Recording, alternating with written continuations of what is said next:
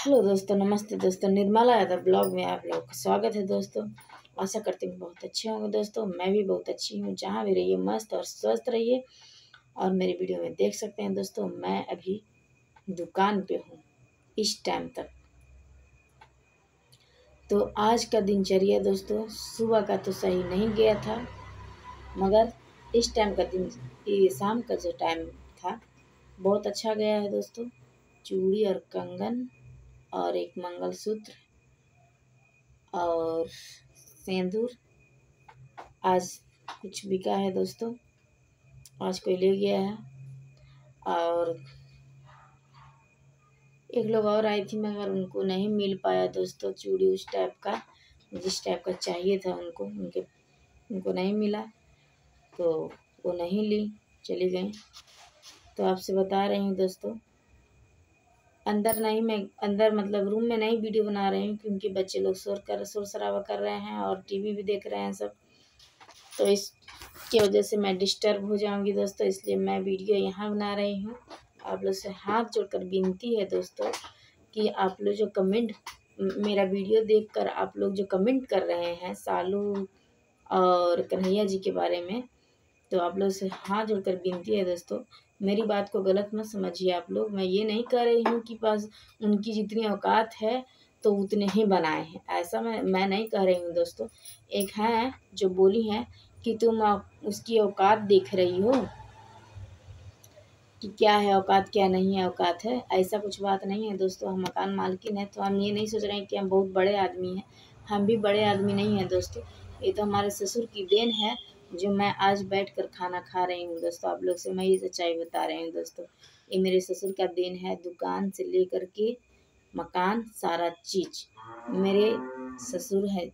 Railway में थे और उनकी इतनी पावर थी कि वो ज़मीन खरीदें, मकान बना दिए और बच्चे के शादी विवाह सब कुछ सुखी संपन्न में ही किए हैं दोस्तों। और बता दें आप लोग से दोस्तों, मेरे पास पति, मेरे हस्बैंड जो हुए वो ऑटो चलाते हैं। वो भी हमारा देन नहीं है दोस्तों, वो भी हमारे ससुर का ही देन है, जो आज मेरे हस्बैंड ऑटो चला रहे हैं। और मैं भी दुकान खोली हूँ तो मेरे ससुर का ही देन था, जो मैं और उनकी कमाई पर मैं एक दुकान खड़ी की हूँ। ये इसमें भी मेरा हाथ नहीं। हमारे ससुर इतना कमा कर छोड़ गए थे, जो आज मैं बैठ के खाना खा रही हूँ दोस्तों। तो आप लोग ये मत सोचिएगा मुझे गलत कि मैं सालू को औकात दिखा रही हूँ, ऐसा कुछ बात नहीं है दोस्तों। है उसके पास औकात, अभी बहुत है औकात। जितना वो कमा लेती है, हम क्या कमाएंगे दोस्तों। किराया भाड़ा हमारा क्या आता है, पीछे का 3 रूम और आगे का 2 रूम जोड़ लीजिए आप लोग दोस्तों, कितना मिलता होगा। या आप लोग जानकारी होगा आप लोग को दोस्तों कि गोरखपुर में 1 रूम का कितना मिलता है भाड़ा और डबल रूम का कितना भाड़ा मिलता है। आप लोग को जरूर जानकारी होगा दोस्तों, जो किराए पे रह रहे होंगे उनको ज़रूर जानकारी होगा। तो मैं उनकी औकात नहीं दिखा रही हूँ। एक लोग बोली हैं कि उसकी औकात तुम देख रही हो। सालू दीदी बहुत अच्छी हैं, हम सालू दीदी की बुराई नहीं कर रहे हैं, और न रजनी की, न कौशल जी की, न कन्हैया जी की, किसी की बुराई नहीं मैं कर रही हूँ, न किसी की औकात दिखा रही हूँ। रहा सवाल मकान बनाने का, तो ऐसा थोड़ी है कि मकान उन लोग नहीं बनाएंगे, आज ना तो कल मकान तो वो हमारे से क्या, भगवान करे कि उनको इतनी मतलब जितनी मेहनत उन लोग करते हैं उसे कई दुगना उनको भगवान दें कि हमारे से अच्छा मकान बनाए। मैं यही कहना चाहती हूँ दोस्तों। तो ऐसा मत आप लोग सोचिए गलत। कमेंट पे कमेंट आ रहा है दोस्तों, सालू दीदी बहुत अच्छी है, सालू दीदी बहुत अच्छी है। मैं कहाँ कह रही हूँ कि बुरी है सालू दीदी, सालू अच्छी है। हम कहाँ कह रहे हैं कि नहीं मतलब खराब है। तो ऐसा कुछ बात नहीं है दोस्तों। तो आप लोग से हाथ जोड़ के विनती है दोस्तों, हमारे को गलत मत समझिए और हमारे ऊपर कमेंट गलत मत कीजिए दोस्तों। हमारे नात रिश्तेदार सब लोग देखते हैं दोस्तों। और सोशल मीडिया के बारे में तो हमारे नात रिश्तेदार पहले ही से गुस्साते हैं कि मत मत बनाइए भाभी, मत बनाइए मामी, सब लोग कह रहे थे। हम उन लोग की बात नहीं माने, हम केवल रजनी और सालू को देख करके मैं ये वीडियो बनाना स्टार्ट की हूँ। सालू और रजनी कितना गाली सुनती है हमें भी पता है दोस्तों, और कितनी तारीफ़ें सुनती है हमें ये सब मालूम है। ये सब मालूम है हमको दोस्तों। वो लोग खुद हमको ये दिल से बताई है कि कमेंट में क्या क्या आता है गाली और क्या मतलब तारीफ़ आता है, वो हमको दिखाई भी है और बताई भी है दोस्तों, और बोली भी थी कि बनाना सही भी है और गलत भी है। बनाइएगा तो 2-4 लोगों से गालियाँ सुनिएगा और 10 लोगों से तारीफ़ें सुनिएगा। ऐसा हमको बताई थी पहले ही रजनी और सालू दोनों लोग बताई थी हमको कि ये मत बनाइए दीदी, मना कर रही थी हमको। मगर हम ही कहें कि नहीं, जब हमसे कम उम्र की लड़की इतना आगे बढ़ सकती है तो मैं भी एक कोशिश करती हूँ कि मैं भी मतलब ज़िंदगी में आगे बढ़ूँ।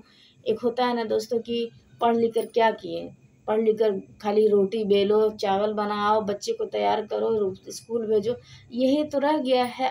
हर औरत यही तो कर रही है दोस्तों। तो मैंने सोचा कि मैं आगे बढ़ने के लिए सोची कि अगर मतलब ये सब मैं करती हूँ, जब ये लोग इतना कर सकती है इतना कम उम्र में, तो अभी तो मेरा उम्र अभी तो कमाने खाने का उम्र अभी तो है ही दोस्तों हमारा। अभी कितना उम्र ये हुआ है हमारा, हमारा भी ज़्यादा उम्र नहीं हुआ है। तो मैं भी सोची कि देखती हूँ, इससे अगर लोग इतना कमा सकता है तो मैं भी उससे नहीं, उससे ज़्यादा नहीं कमा सकते, उससे कम तो कमा सकते हैं ना दोस्तों। तो मैं इसलिए शुरू की थी, मैं आप लोगों की गाली सुनने के लिए और आप लोगों की रूढ़ी बातें सुनने के लिए नहीं शुरू की थी दोस्तों।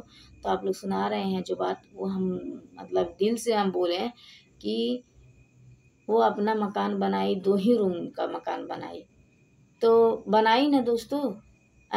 हम क्या बनाए, हम तो अभी तक कुछ भी नहीं बनाए हैं।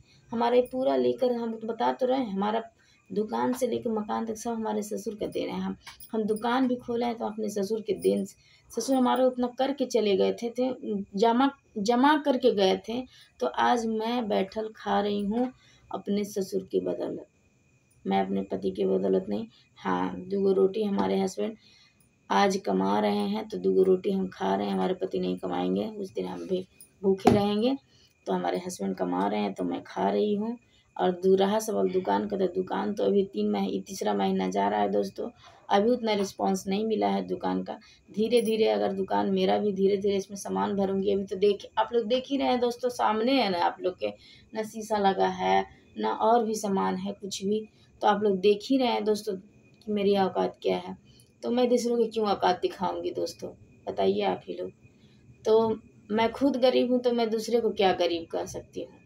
अरे ये तो महल हमारे ससुर का देन है जो मैं आज खा रही हूँ, जी रही हूँ। हमारे हस्बैंड ना कमाए एक दिन तो हम एक दिन भूखे मर जाएं। ससुर हमारे हस्बैंड का देन है। तो आप लोग, हाँ, सालू और रजनी जितना मतलब हमको कर गई है, मैं ये नहीं भूलूंगी। वीडियो बनाना, सिखाना, कैसे किया जाता है, कैसे बोला जाता है, वो सब हम रजनी को और सालू को देख के सीखी हूँ। कोई भी अपना पेट से सीख के नहीं आता है दोस्तों, धरती पे आता है तभी सीखता है। तो हमें इतना टैलेंट नहीं है कि मैं ये कर जाऊँगी, वो कर जाऊँगी, ऐसे कर जाऊँगी। वो जो टैलेंट रजनी और सालू में है वो टैलेंट हमारे में नहीं है दोस्तों। मैं भी कोशिश कर रही हूँ कि मैं भी उन लोग की तरह टैलेंटेड हो जाऊँ, तो मुझे भी लोग 4 गाली दे रहे हैं तो 10 तारीफ़ करेंगे। मैं भी यही सोच रही थी दोस्तों, मगर जिस तरह से मैं बोली हूँ उस बात को तो आप लोग गलत समझ गए दोस्तों। मैं ऐसा कुछ बोलने का मेरा कोई ऐसा मन नहीं था दोस्तों, मगर आप लोग गलत समझे हैं तो क्या कर सकते हैं। गलत समझे हैं तो हम कुछ कर भी नहीं सकते हैं दोस्तों। आप लोग को सामने तो है नहीं कि दिल चीर के दिखा देंगे कि मैं सही बोल रही हूँ या गलत बोल रही हूँ। तो इसी तरह वीडियो में बने रहिए दोस्तों। सालू का हमको बहुत याद आता है, घर मेरा सुना सुना लगता है। और देखिए किरदार कई लोग बोल चुके हैं, अभी मतलब देखने नहीं आया, अभी फ़ोन से बस बात हुआ है दोस्तों। और देखिए क्यों कौन सा किरदार आता है, फैमिली वाला ही लाएंगे दोस्तों। और जिस तरह से मतलब सालू और रजनी थी फैमिली वाली, उसी टाइप के लोग लाएंगे दोस्तों। और रूम खाली मेरा भी नहीं रहेगा, इतना व्यवहार हम बना के रखे हैं दोस्तों कि हमारे रूम खाली नहीं रहेगा, कोई ना कोई आ ही जाएगा। मैं ये नहीं कह रही हूँ कि सालू चली गई, रजनी चली गई तो हमारे घर में कोई नहीं आएगा, या उन लोग के बिना मतलब है, उन लोग ऐसी है तो वैसी है तो मतलब ये मत सोचिएगा दोस्तों कि हम उन लोग को गलत समझ रहे हैं। वो लोग गलत नहीं थी, सही थी अपने जगह पे। जो भी रहता है अपनी जगह पे सब सही रहता है। ये रोजी रोजगार है दोस्तों, कौन कैसे खा रहा है, कौन कैसे कमा रहा है, उससे हमें क्या लेना देना है कि नहीं दोस्तों। तो ये रोजी रोजगार है यूट्यूब का कमाई। हम ये नहीं कह रहे हैं कि आज रहे कल ना रहे, हम तो चाहते हैं दोस्तों कि यूट्यूब का कमाई हर मतलब पूरा जो भी मतलब जो बना रहा है यूट्यूब पे वीडियो। अभी देखिए मालती चौहान बेचारी बहुत बदनाम हुई है और उसका हस्बैंड बहुत बदनाम किया है, तो उसके बारे में नहीं बात करना चाहते हैं दोस्तों। क्या बात करूं, वो लोग तो क्या बताएं दोस्तों, शब्द नहीं है बोलने का। तो बहुत ऐसे लोग यूट्यूबर लोग हैं जो अपना इमेज बनाए हुए हैं ऐसा ऐसा, और बहुत ऐसे यूट्यूबर हैं जो इमेज बनाए हैं अच्छा अच्छा। तो कोई गलत है कोई सही है, मेरे को गलत मत समझिए आप लोग दोस्तों। मैं अश्लीलता नहीं बनाती हूँ, ना बनाना चाहती हूँ दोस्तों। मैं इस संबंध विवाद में नहीं पड़ना चाहती हूँ। मैं सीधी सादी लड़की हूँ दोस्तों। मुझे नहीं आता है झगड़ा करने, मैं नहीं झगड़ा कर पाऊँगी आप लोगों से।